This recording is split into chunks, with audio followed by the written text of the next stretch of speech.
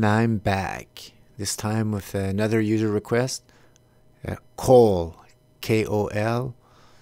I believe this is a ETF,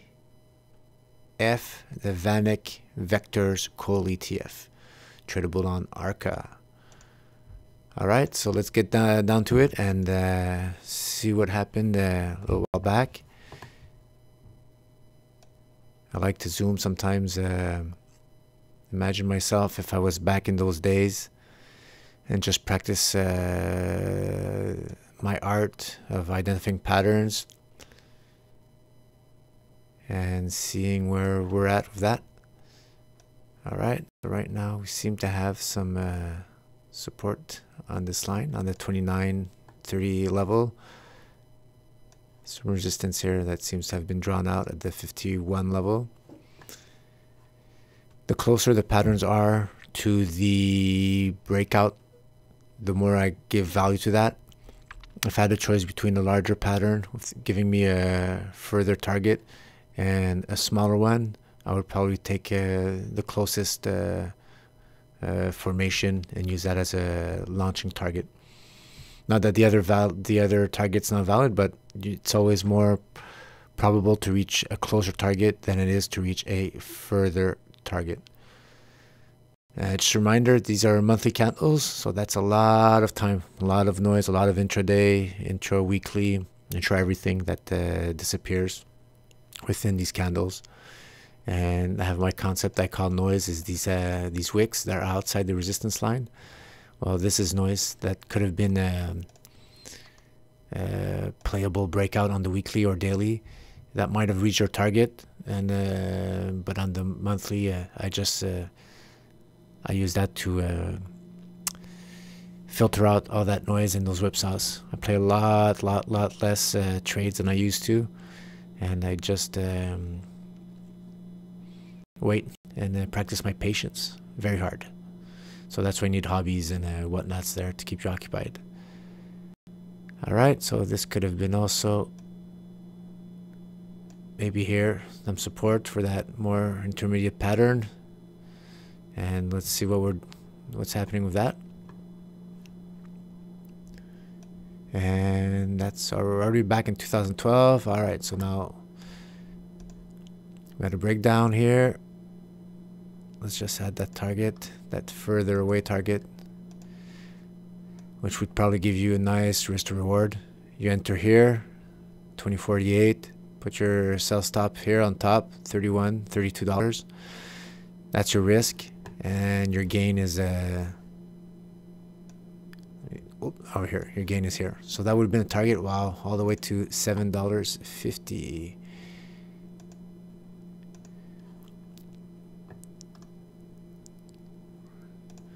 Still draw my line here. It could have been even. What I don't like too much is it hasn't been tested the bottom of this line in the recently. I would have liked to have some test here before validating that as a launching pattern within the bigger target. So I might, maybe it's just me right now, I'm not looking at it as correctly. Might be biased for X reason. Very hard to understand what's happening in my brain sometimes. And I just continue drawing lines, see if something makes sense.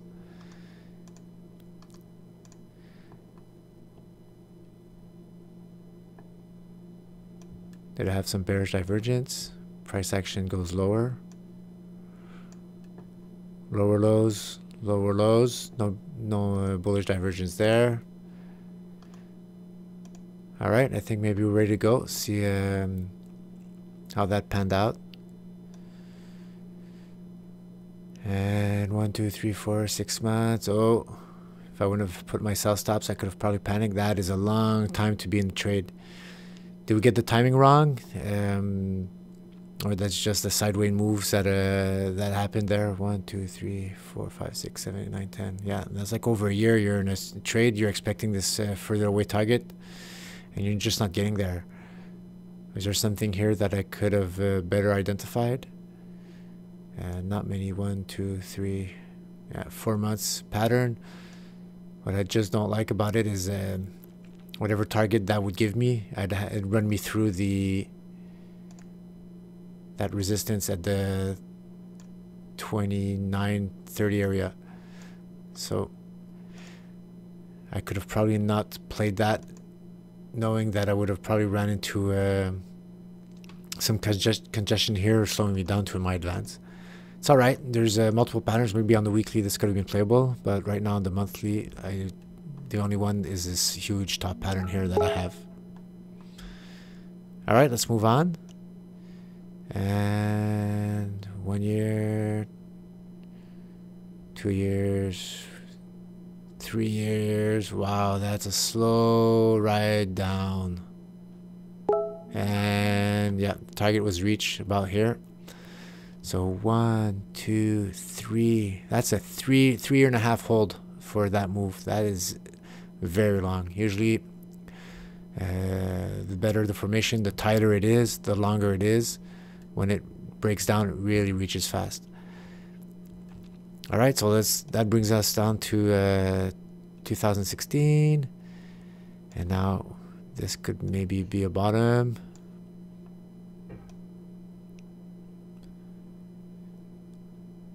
And what do we have here?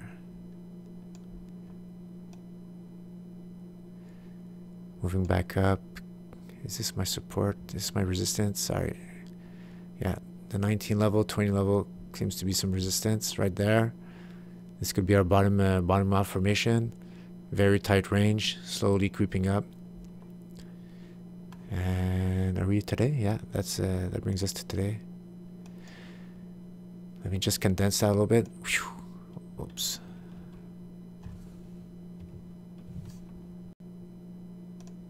Sorry about that.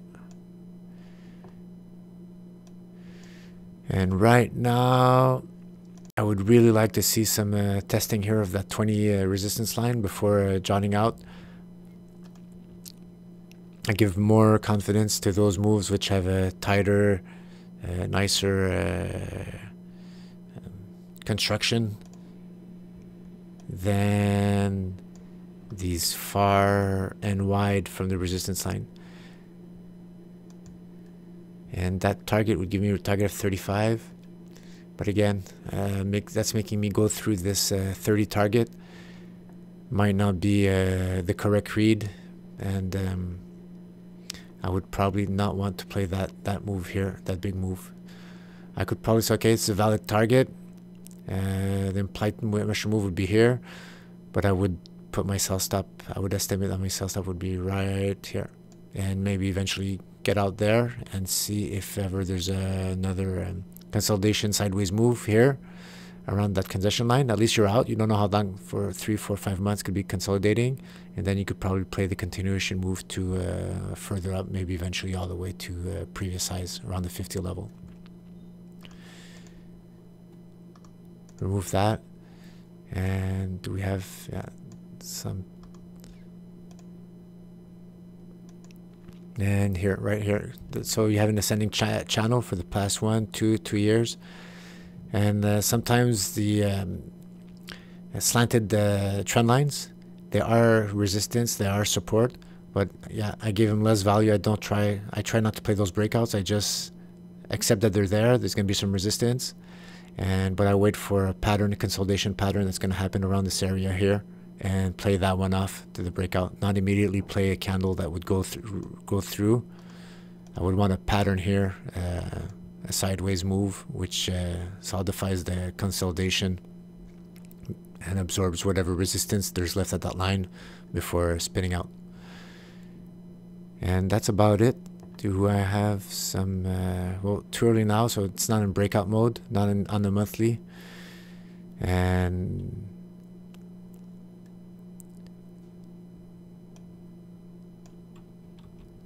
our side keeps going up. No divergence here.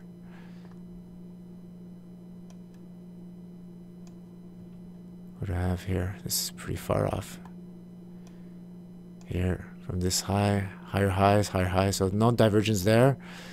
Just wait and see. Make sure this, wait for it to go through 20. And after that, you could probably maybe, because that's it. Charts morph. It's hard to imagine sometimes, but you could have a few candles come up here, could go back down to 12, and finally you end up with here with a rectangle, which would give you a move. You have to wait for those charts sometimes to mature, and this is probably the move that I could imagine happening eventually. Maybe around here, hitting there around the 2750 area, and eventually maybe go up to 30. But right now this is just me using my imagination. Really need more candles for me to be able to play that way. Moving average is starting to go up. Definitely bullish, but there might be some congestion here, and at this stage I'd wait until there's a more defined pattern that comes out here, and whatever the target I take, I wouldn't force it past 30 right now. I used to have targets that are far off. I'll probably go with examples later on, but on my blog site I have examples where there's I call it the wall consideration. If we have 2 minutes, I could probably go to it right now, and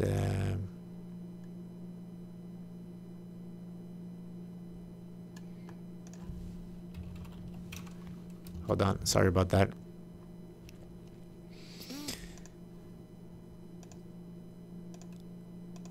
All right, here we go.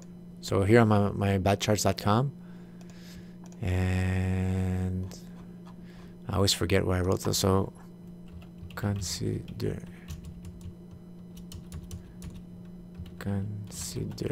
there you go. And yeah, wall consideration. So I have a few blog entries where I demonstrate wall consideration. This one was for, I think, USD Singapore dollar, and I had a target. My initial target was up here at 142, and sorry, backing out. Okay, 142 is my target, but my revised target is actually right under here. This is a support turn resistance, and right under here where it's a wall. So it increased my probabilities of reaching that possible target. And instead of, see how I changed that line here? Finally, I had misdrawn.